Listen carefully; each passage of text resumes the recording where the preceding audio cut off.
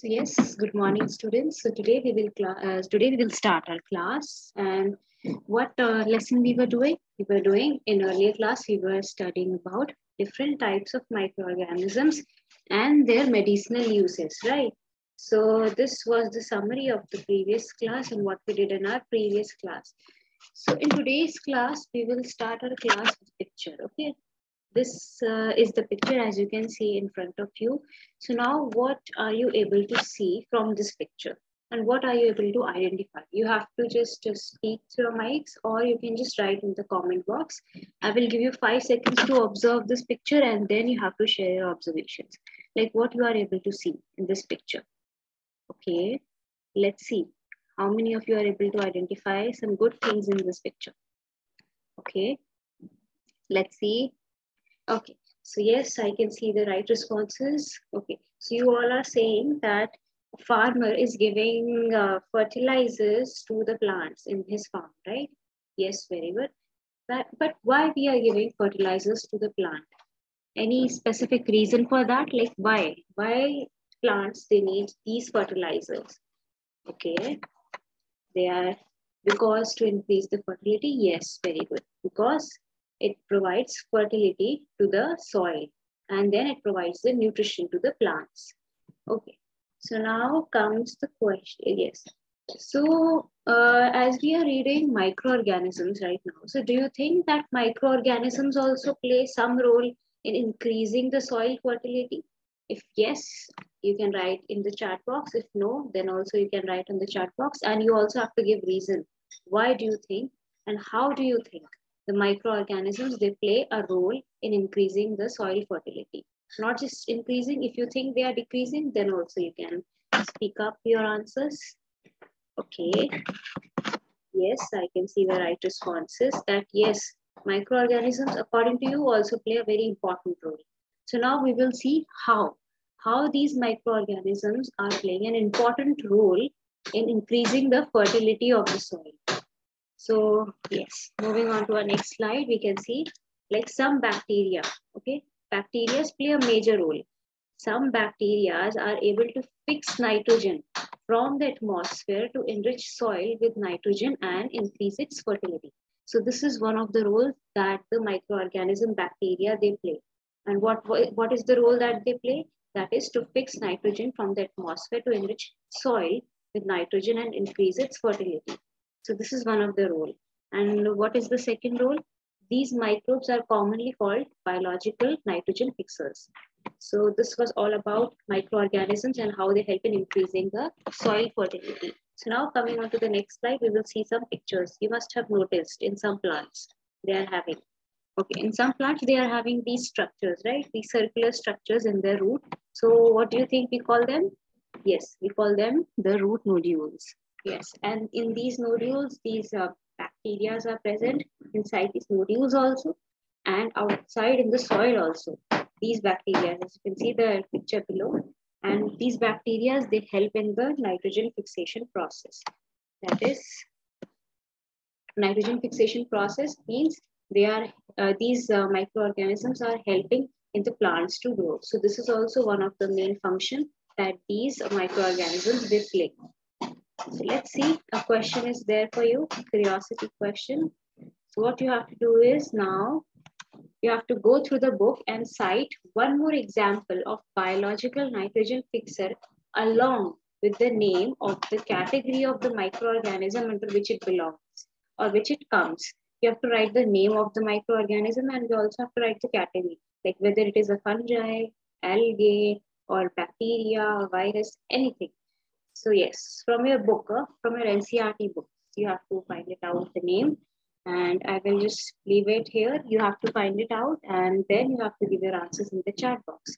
Till then, we will move on to our next slide and next question. So let's see.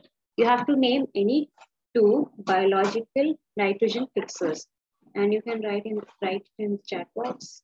Okay, so let's discuss any 2 biological nitrogen fixers. And okay, I will give you 5 seconds to write your answers.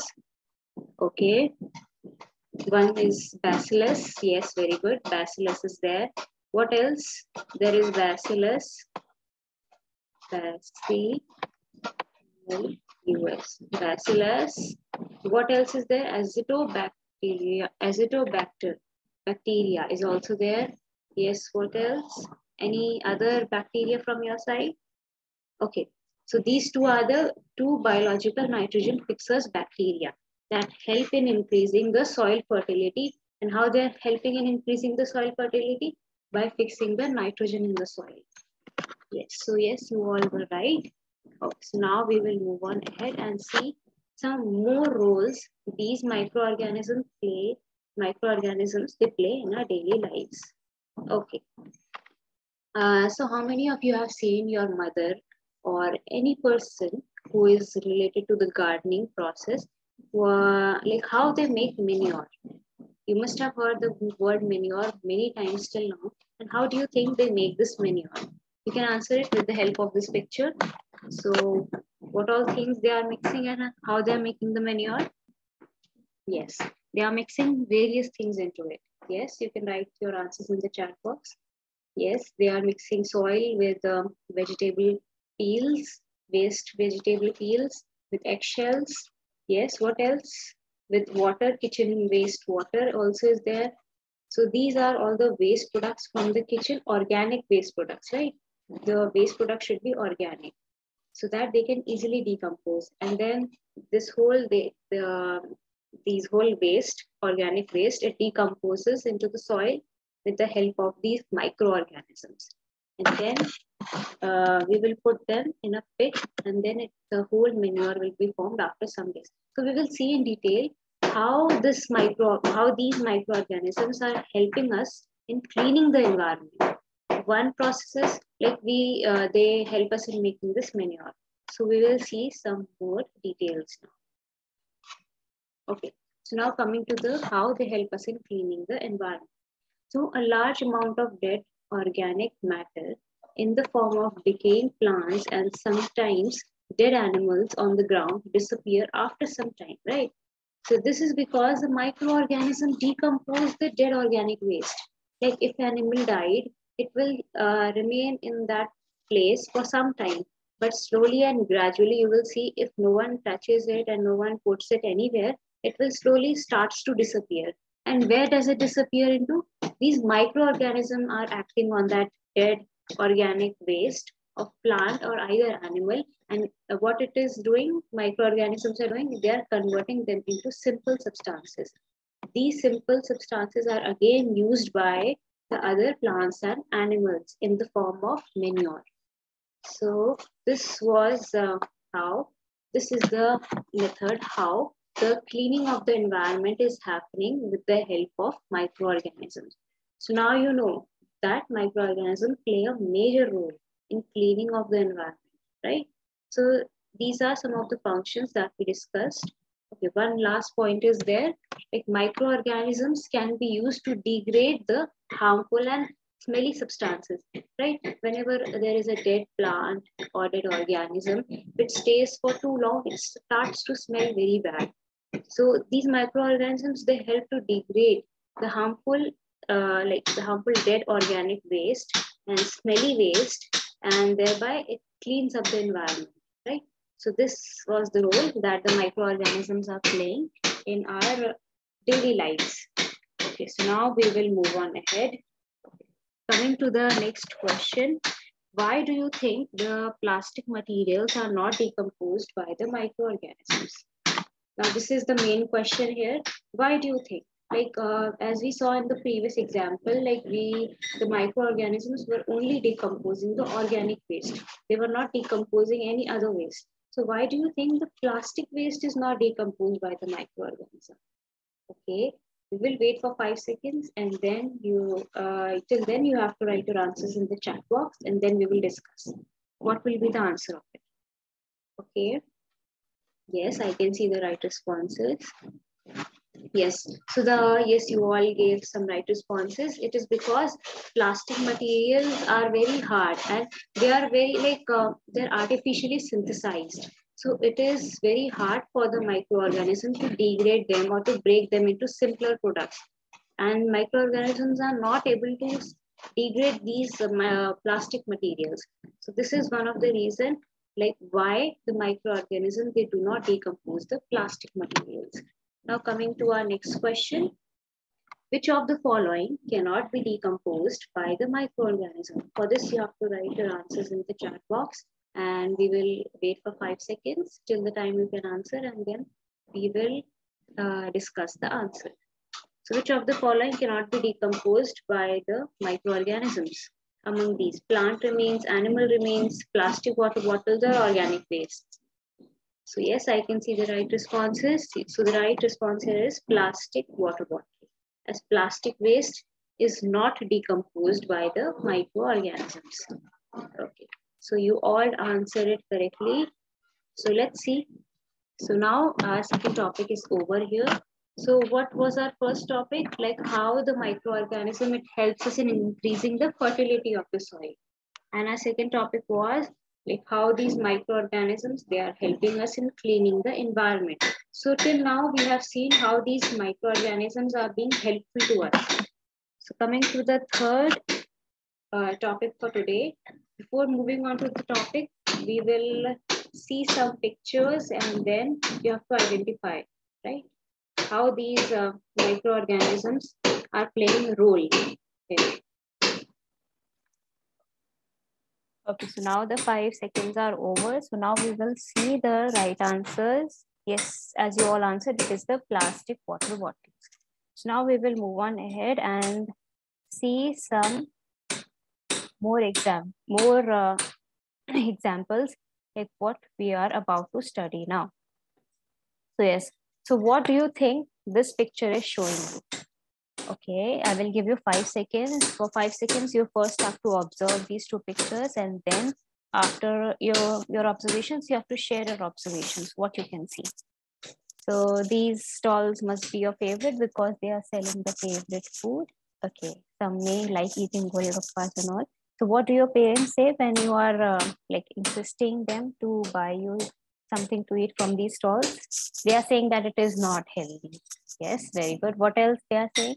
That you will get indigestion later on, the next day, right?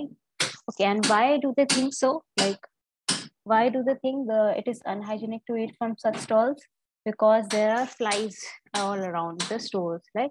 These flies, and they are the carrier of many diseases. Okay, so yes, so now we will see like how microorganisms, they play their role in the spreading of harmful diseases, right? So let's move on to our next slide and we will see. So right now in the previous two topics, what we studied how these microorganisms can be helpful to us. But now we will study how these microorganisms can be harmful to us, right? Okay, so now let's see. Microorganisms are harmful in many ways. Let's see some ways. Some of the microorganisms cause diseases in human beings, plants, and animals. Such disease-causing microorganisms are called as, they have a special name, that is pathogens, right? And some microorganisms spoil food, clothing, and leather. So microorganisms not only they spoil the human body functioning, but they spoil food, clothing also, and leather also they spoil. So these are some of the harmful effects or caused by the microorganisms.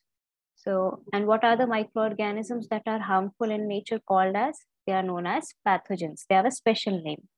So now are you all clear with the concepts of harmful microorganisms? If yes, you can write in the chat box. And if you have any doubt, you can ask your question in the chat box and then I will start. If you are clear with the concept, then we will move on ahead, right? Okay, let's see. Yes. So I think you have no doubts. So yes, we will start our curiosity question now. So our curiosity question is, how do you think these microorganisms are able to cause diseases to human, plants, and animals? So many organisms are getting affected by these microorganisms, but how? How do you think? Okay, I will give you 5 seconds. Till then you have to think your answers and then we will have a small discussion on it. Okay, so these microorganisms, how these are causing diseases in humans and plants and animals. Like in humans, we can say it is causing like typhoid, tuberculosis. Okay, these diseases, like they are attacking certain specific organ and then they are infecting that organ. What about plants? In plants also, sometimes we can see the leaves are getting yellowish in color and brownish in color. Yes, so these are also the diseases caused in the plants by these microorganisms. Okay, yes, you all answered it correctly. What about animals? How these microorganisms are causing harm to animals? Yes, yes, they are causing diseases in animals also. So this is also one of the reason how these microorganisms can harm all these organisms, right? So yes, you all answered it correctly. Now we will move on to the last question for this topic. The last question is, the disease causing microorganisms are called as what? Insects, pathogen, flies, or mosquitoes? For this, you have 5 seconds to answer and then we will discuss the answer. So yes, I think most of you are giving the right answer. So yes, the right answer here is pathogen. So yes, now I think you all are clear with the concept. Now coming to the recapitulation part, let's see. How do microorganisms help in increasing soil fertility? You have to answer it with the help of an example. Yes, we discussed, yes, some microorganisms, they help in the nitrogen fixation. Yes, very good. And bacillus was there, bacteria, bacillus, acetobacter. So these were some of the bacteria that help in nitrogen fixation process, thus increasing the soil fertility. Yes, and coming to the second point, the activity of microorganisms on organic and inorganic wastes, right? Like, yes, what happens to the organic waste? The microorganisms, they decompose the organic waste. But what happens to inorganic waste? They are not able to decompose it. Yes, you all are right. So you have to give one example of a pathogen or disease causing microorganism. Like there are viruses, right? So that's the coronavirus is one of the example of a pathogen because it causes a disease. So now the recapitulation part is over. Coming to the homework, you have to solve these two, this question, and then coming to the match the following. Second question is match the following. You have to match column A with column B, whichever you find suitable. And then there is the activity. What you have to do is you have to pull out a gram or a bean plant from the field and observe its root, right? You will find round structures called root nodules on the root. Draw a diagram of the root and show the root nodules, right? So this is all for today. If you have any doubt, we are here. And you can write in the chat box if you have any doubt, then we will clear it, try to clear your doubt. And if you are all clear, then we will end our class here. Okay, so I will wait for 5 seconds. Yes. So I see you have no doubt. Okay, so that means you understood everything. That is good. So yes, we will end our class here and we will meet tomorrow with some new and exciting topics. Thank you.